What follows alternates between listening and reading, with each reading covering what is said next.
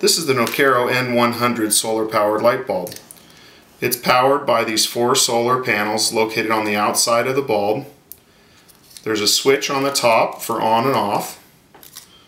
There are 5 LED lights located underneath this cover. I'm going to go ahead and open up the cover now and show you where a battery is located.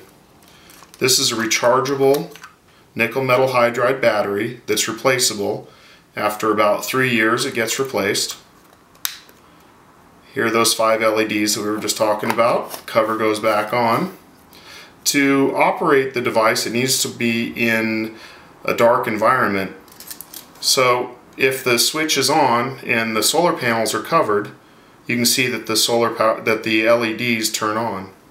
Some customers notice that if it's on and it's in a well-lit environment, they think it's not working because the switch is not actually operating.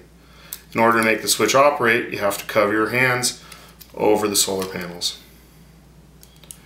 That's a brief introduction to the Nokero N100.